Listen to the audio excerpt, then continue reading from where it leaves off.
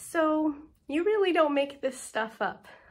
Basically what we thought was going to be just paying our rent to our landlord turned into, oh, by the way, there's been a mix-up, you have to leave your apartment tonight.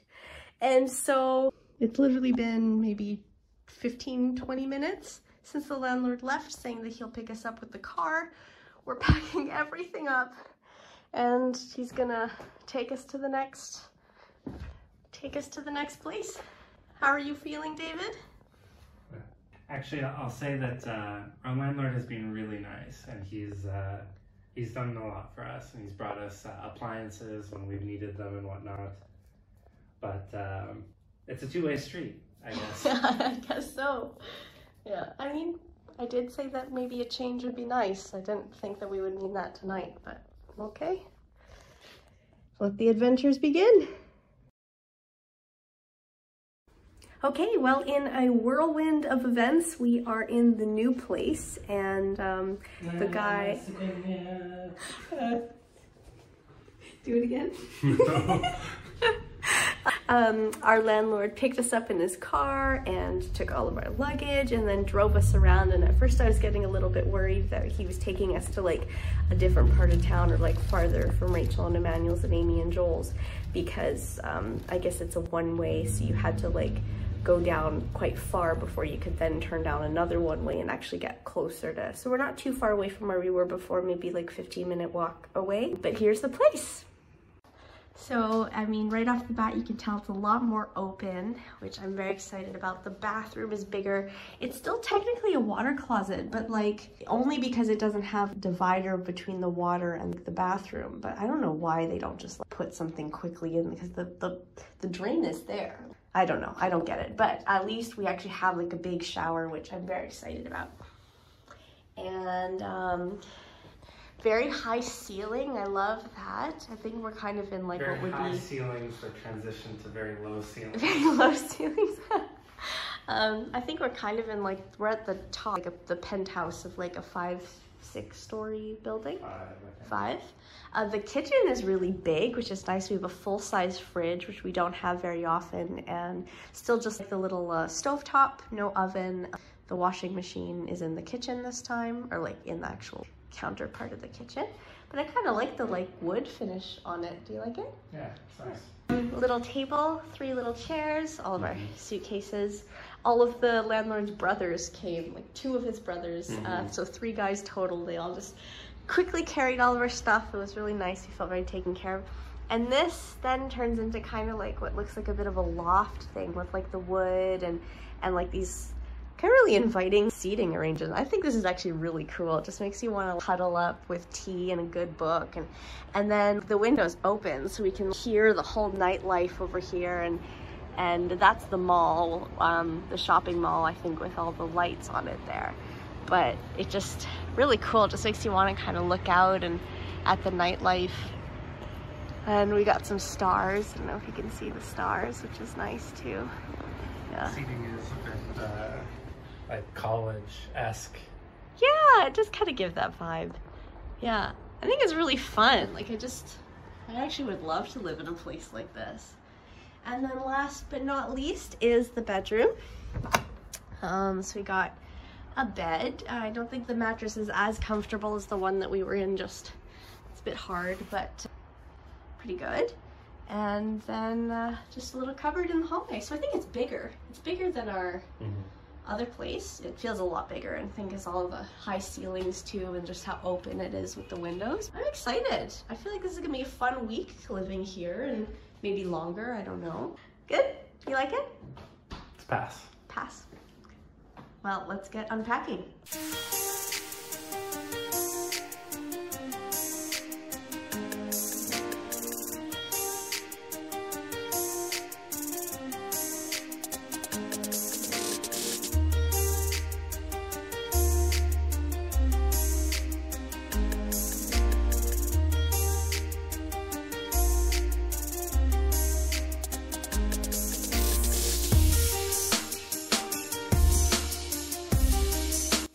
Oh, our detergent leaked everywhere. Is it liquid? Yeah. I should have checked to make sure that it was closed properly.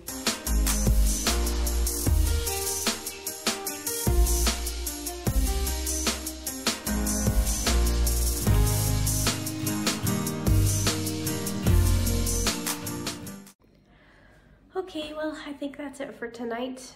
We've kind of mostly gotten settled. There's still a few things to unpack, a few things that we need to figure out. Like there's no cloths or like towels or anything like that. So we'll have to message the landlord and ask if they have something. And we're gonna get some food. We're pretty hungry. Good morning. So we had a great night in our new apartment here. We still haven't gotten any towels yet, but I got out of the shower, tried drying myself off with some paper towel. That didn't work out so well, so I'm using David's t-shirt to dry my hair. But I thought today I would show a recipe that actually I've been finding to be really convenient. You know, when you are in a different country, sometimes you don't really find all the ingredients that you would for your normal recipes and stuff. And one thing that I really love to do for breakfast is like a low carb cobbler kind of thing, like crisp, like fruit crisp. And I was craving it a few days ago, or a few weeks ago, and I thought, well, maybe I could try to make something. And I really only found 2 ingredients in the grocery store, which you could probably find in most countries anywhere, whether you go to a market or whether you go to a grocery store. You'd be able to find nuts and some kind of fruit, whether it's apples, berries, really anything except for maybe citrus fruits. I don't think that would cook as well, but basically you can, like the bare minimum is just these 2 ingredients. And then if you find other things, like, you know, we found some almond flour, so sometimes I put almond flour in, you could put real flour in, and I guess you need some kind of like butter or some kind of oil to heat it up into. But if you find like coconut flakes, or really you could add anything you want to it. So I thought I'll show this recipe that's just so easy. I think it's pretty tasty. I mean, for nuts and berries, basically.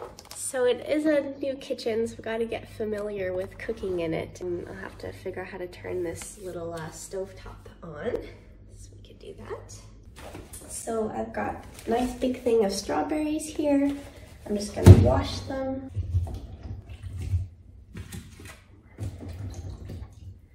Okay, now we're gonna need some kind of cutting board.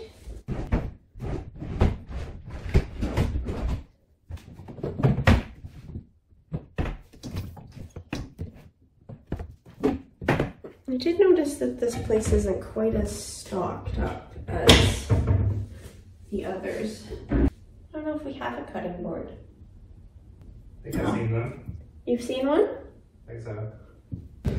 Here, this isn't good. Oh, is that it? There we go, thank you. So then what I'm gonna do is I'm gonna cut the strawberries at about like half. I think half. If they're big strawberries, you can maybe quarter them. It's really up to you. Like, this is barely even a recipe.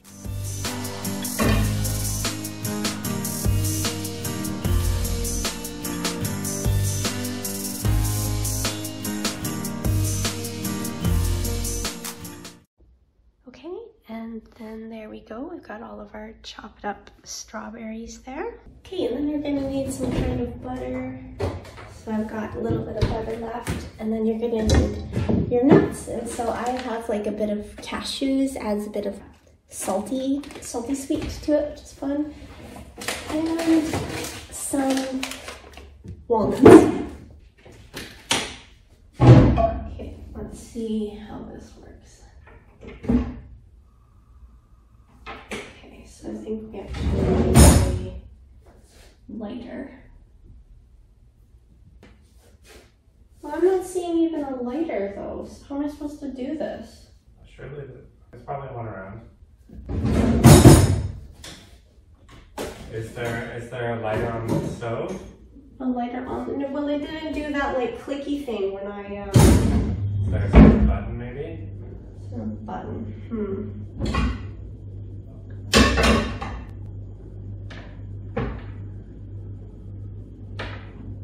No. Sure, it would be destroyed.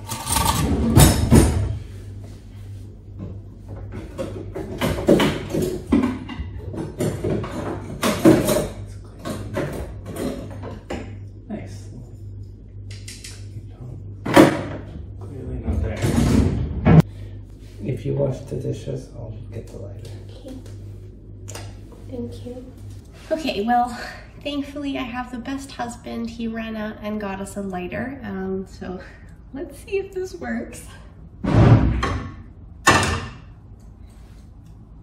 I'm not sure which one goes with what, to be honest. Okay. I'm scared.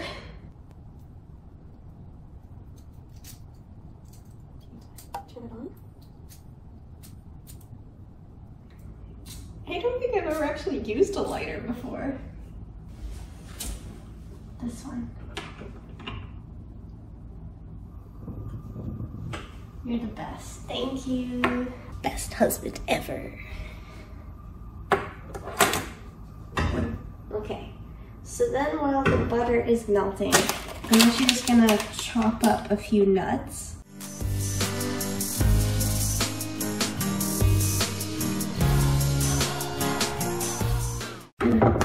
Okay. And then you wanna just add in all the strawberries.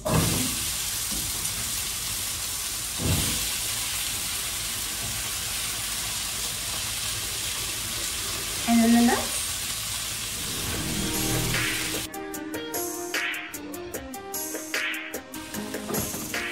And then I'll add some cashews.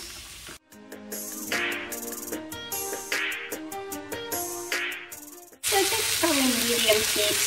You really don't want them to burn. And so you just really keep frying it up like this until the strawberries kind of reach like a like strawberry pie kind of consistency. You can make it as liquidy as you want or just heat it up, and yeah, that's just kind of it.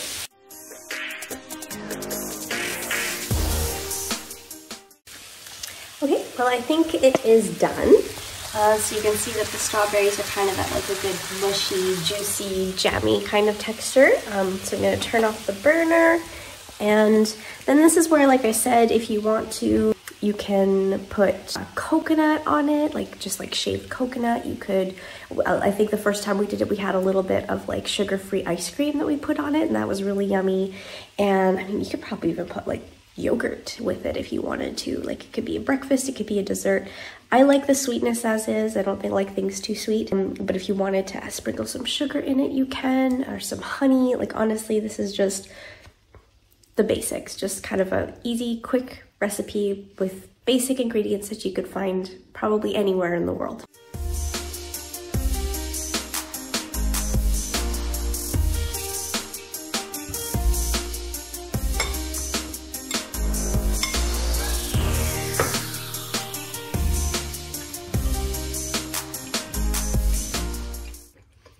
Yum.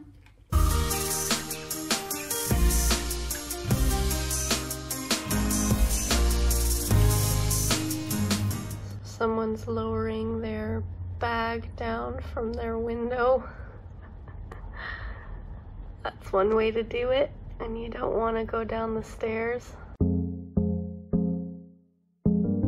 Okay, well it is about day 4 in our new apartment here. We're pretty much settled. It's been nice. I thought I would share a second easy travel-friendly breakfast recipe with you, which is banana pancakes. We've been getting a ton of rain the past couple of days. Last night was a really wonderful rainstorm. It was really cozy. It's just sprinkling right now, but that's been really fun. So anyways, wanted a nice cozy breakfast, so we're gonna try to brave it. I will link the recipe that I'm using down below, and this is a bit of a science experiment for all of us because I've made this recipe back in Canada before with the almond flour, but this recipe you can use either regular flour or almond flour depending on what you want and what you can find also. Thankfully, Amy managed to, by some miracle, find some actual almond flour here in Turkey, so that was really exciting. Really excited to use it. The recipe calls for baking powder, but it's optional, and it's really hard to find baking powder here in Turkey. So it's kind of some of those things that these recipes that you might have had as staples back home when you travel abroad. sometimes you can't find those like ingredients that you would think are more like staple ingredients. So we haven't really found, we found baking soda, but not baking powder yet. So I'm gonna opt out of using baking powder in this recipe for the first time, and we'll see how that goes. So for this recipe, you need 3 or 4 ingredients. If you find the baking powder, you need bananas, you need flour, and you need eggs. So let's get started.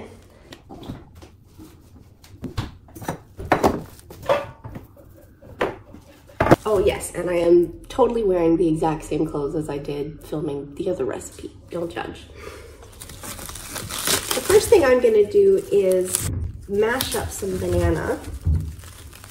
So I think this recipe called for 2 medium bananas, but these are really small, so I think maybe I'll do 4. I don't know, I feel like with this recipe, you can just eyeball it for the consistency that you'd like.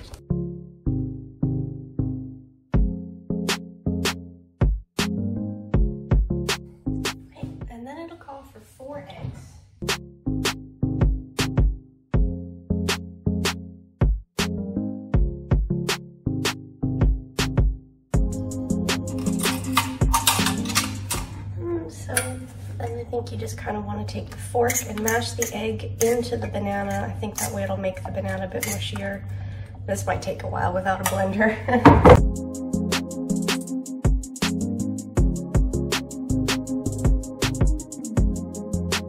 And there's got to be something easier to do this with.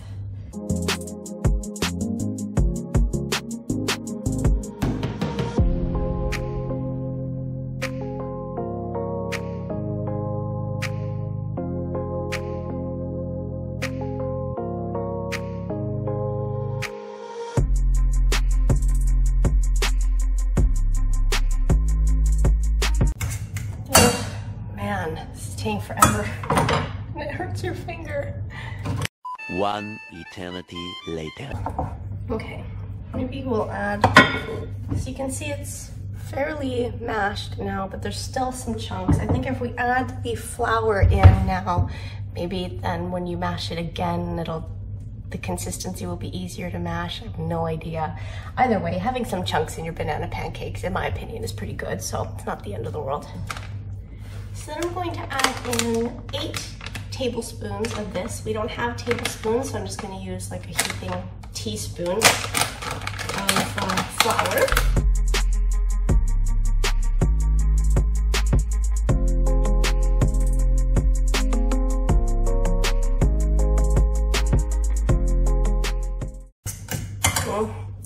Good enough. I think I'd like to put some chocolate chips in. We don't have chocolate chips, but we have this chocolate bar that I think I'm gonna cut up and put in. Like, yummy.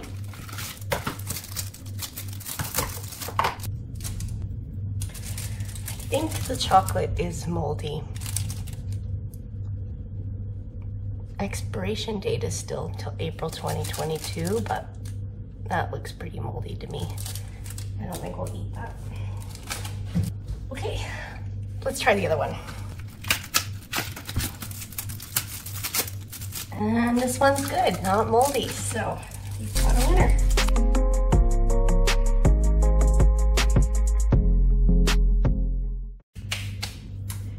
Let's get cooking.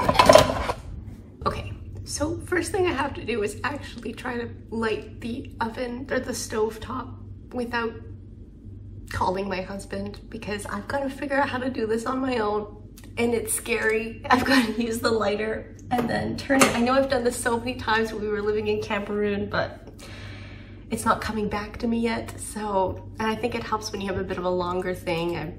Anyways, I will figure this out.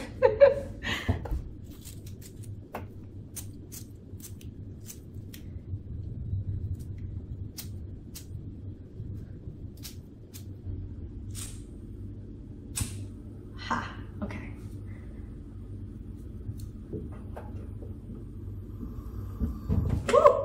Okay, well, it helps not to burn yourself and then turn the gas off as soon as you've lit it. So, I burnt my nail. Oh my goodness, I burnt my nail. Look at that.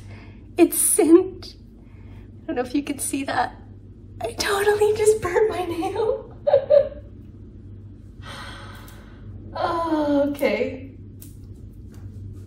I'm sure all of you travel veterans are just sitting here shaking your heads at me right now. Maybe lighters are hard to use when you have longer nails. I don't know. Oh, goodness. Okay. Oh, I keep burning myself, my love. You want me to do it? No. I can do it. No. Have you not got it yet? Well, I lit it, and then I burnt my nail, and then I quickly shut everything off, and then I did it again, and then I burnt my thumb, and then I quickly shut it off. I'll come do it. No, I gotta do it. I'll come make. No, I've gotta do it myself.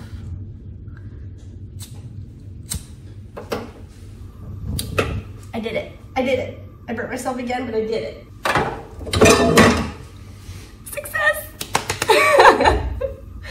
Okay, so now I think that the key with this lovely appetizing banana mash is to make the pancakes small, because in my experience working with almond flour, and if you're probably using real flour, maybe it's different, but especially without the baking powder, it won't be as fluffy and it might be harder to flip. And so if you keep it small, it won't fall apart as much when you try to flip it.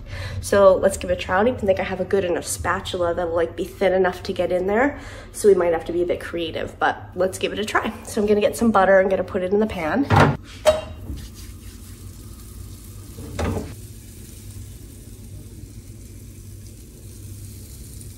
Okay,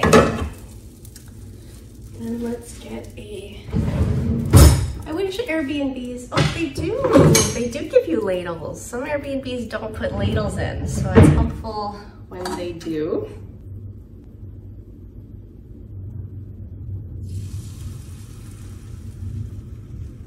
These are gonna be some chunky pancakes.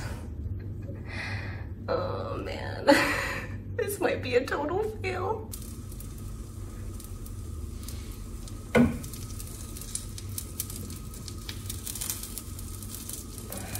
That's burning. So the spatula is like too thick to get in it. I wonder how we're gonna do this. I could maybe try flipping it. Oh, almost.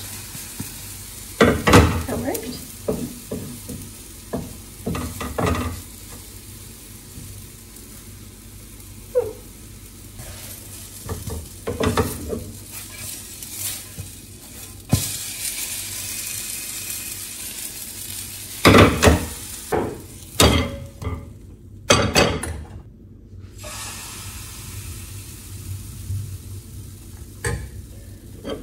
Okay, well here's the first one. You know, your first pancake never really turns out that great. It looks still kind of mushy and eggy. I think this recipe is gonna be a fail. I really do. Sorry guys.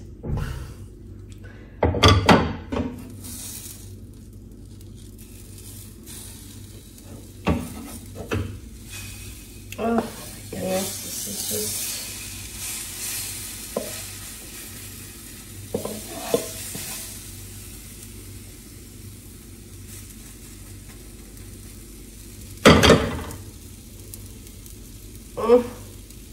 This is a disaster.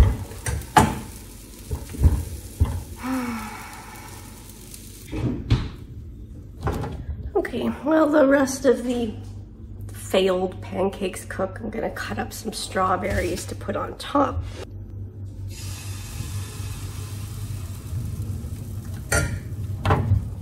Okay, so I think I'm getting better at this. I think the problem is that, you know, when you don't know what the pans are like, each pan is a little bit different. And so I need to keep adding butter every time because the spatula is too thick to actually get under the pancake. Instead it just like destroys it. So I have to actually flip the pancake like in the frying pan. And so then there needs to be like a decent layer of oil underneath in order for the pancake to actually just like flip. And so I think it's actually working out. Funny thing about like each Airbnb you go to is that like, it's just like a new kitchen. you know, there's different type of spatula, different types of frying pans, all that stuff. And you just kind of have to figure out what works and what doesn't, or just go out and buy what you want, depending on how long you're staying in the country for. I don't recommend making this recipe. Yeah. Sorry, I should preface that by saying I don't recommend making the recipe in like a foreign kitchen. Because I think, well, first of all, I think with the baking powder, it makes the pancakes a lot fluffier. When I used to make them in Canada, this is like a good recipe that's tried and true. It's just that without the baking powder, it's not as good. Without a good frying pan, without a good spatula, you can't really do it. And you really do need like some kind of hand mixer or blender. It's hard to get the bananas to be mushed enough with just a fork, unless you want to be doing it for like an hour.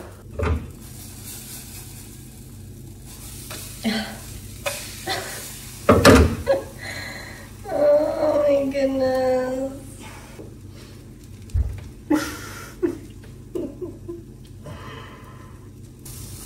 Well, I think the problem is my flipping skills, honestly. Like, the pancake might look good until I flip it, and then it just like, Okay, while the last one cooks, I'm going to microwave some peanut butter. We found some Jif in the grocery store, which is fun. And I'm gonna microwave some just to make it like a peanut butter sauce, have the strawberries, and hopefully it'll make this breakfast somewhat edible. Yes.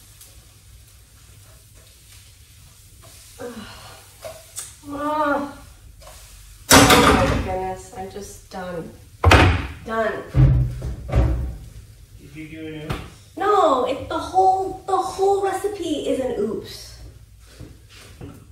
Oh, and now I just turned off the burner. That's it. I'm done. Well, I rage quit, and this is the result. So, bon appetit, I guess. Do you resent your pancakes? Yes. Moment of truth. No, you can't just have the strawberries. You gotta try the pancakes. Delicious.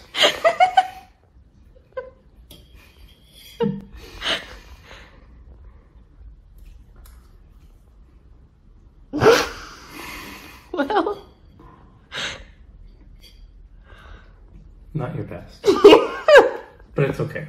That's an understatement. Actually, I think these were actually surprisingly better than I thought they were. I think when you add the peanut butter and the strawberries on top of it, it kind of masks, but the flavor is still good. I think it's just more the texture and the consistency. So trial and error, that's what it is. Especially with this recipe with the almond flour. I practice this a lot back home in Calgary with our frying pans, trying to get it down to a science. And so it's kind of like restarting the process now, back in a new kitchen. But thanks for watching.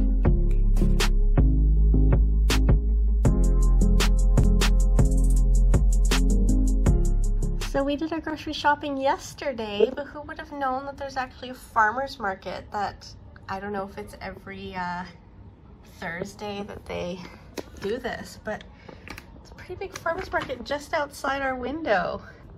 Selling fruit, vegetables, and then over there, they have a whole bunch of clothes and stuff. But that's pretty cool. You don't even have to like leave your street.